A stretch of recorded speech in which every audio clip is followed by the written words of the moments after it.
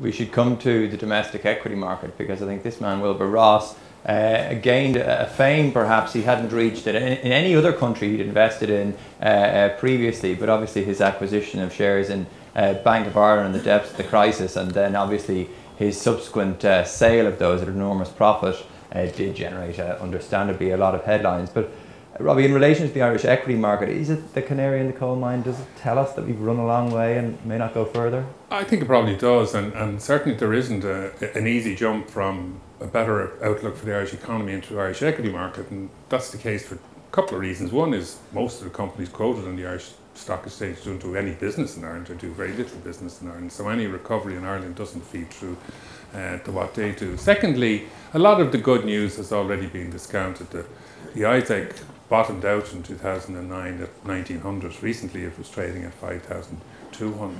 So a lot of the good news is built into the price. And I think if I interpret what Wilbur Ross said, I actually would agree with him. If I was him, I would have sold out as well. He nearly trebled his money. And he's not saying that Bank of Ireland is expensive, but he's saying it's kind of fairly valued now, so I look elsewhere for better value. And I think you could actually say that about the market as a whole.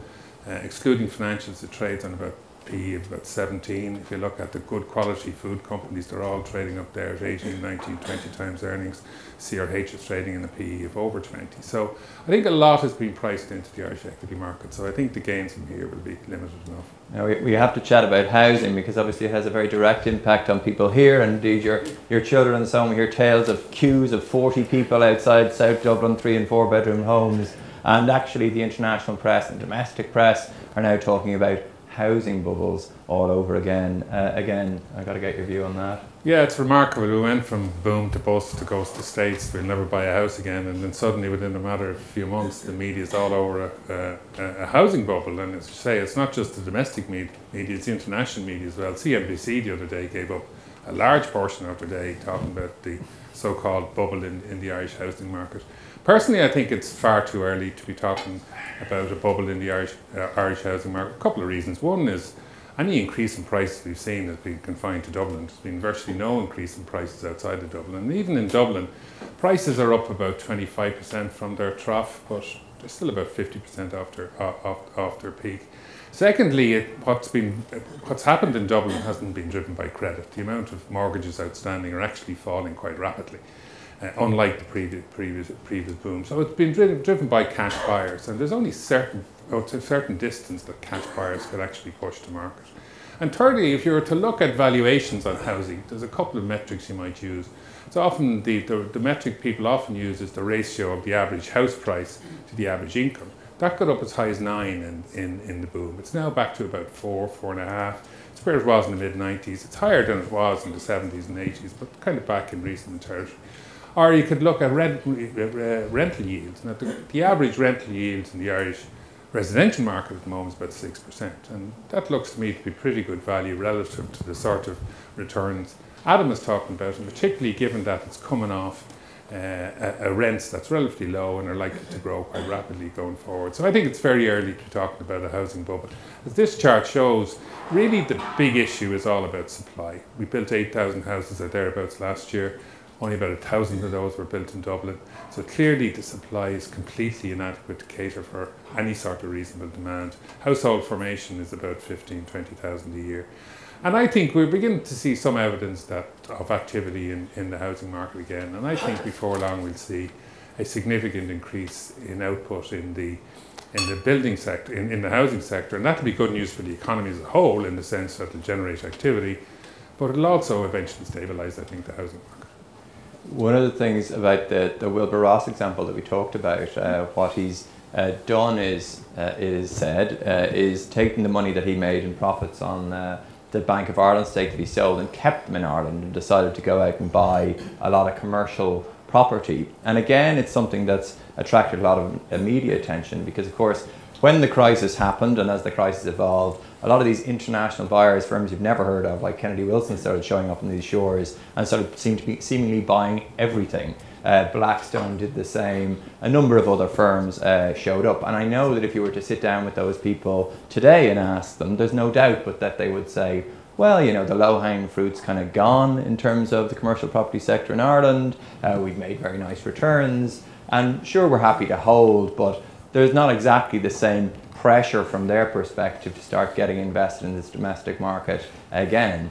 But I think it's very important to understand the context of why they're here. You know, they're here and their spreadsheet's looking for a 25% rate of return. They're not here to generate a rental yield of property, which ultimately is what core property investing should be all about. And Brian, we might go over to you just to walk people through. Brian did a study of the UK property market and the commercial property market after they had a significant fall in the early part of the 90s. And some of the examples we're going to talk about mirrors what we expect to happen with the Irish commercial property market over the next numbers of years. So, you know, to Robbie's point, I think, you know, if there's one lesson we can take from this crisis, we need a better understanding of property as an asset and as an asset class. It's not about the headlines in the papers of prices rising 20, 30, 40%, as Paul alluded to. It's actually about the income and the yield, rental yield you can get from that property. Now, you know, the nearest reference point we have to help understand how our recovery will unfold is what has happened in our nearest neighbour in the UK in the early 90s, what's been happening there for the last 5 years. I mean, obviously there's going to be differences, but we do tend to behave very similar as an economy. And really, when we look at commercial property recoveries, we see 3 stages, and I'm just going to compare or contrast what's happening in Ireland with different UK recoveries on this chart. The first stage is you get a very rapid increase in prices. So you get an oversold property market, you get yields of 9–10%, you get professional investors like Kennedy Wilson, Blackstone, looking at spreadsheets going 9–10%, that's phenomenal, I'm going to move in. So you get a wall of money coming into the market. In Ireland now, it's been joined by the REITs and also, you know, companies like iPut. So our capital prices are up about 10% since the third quarter last year. We're only 3 quarters into gains. If we have a look at what happened in the UK, their recovery began in 2009. So that's a line coming through here in the chart. Again, you see the first stage of the recovery over years 1, 2, 3, 15, 20% gain in prices, a lot of speculation that we're overheated. Then we go through a period in years 3, 4, 5 where actually those prices come off.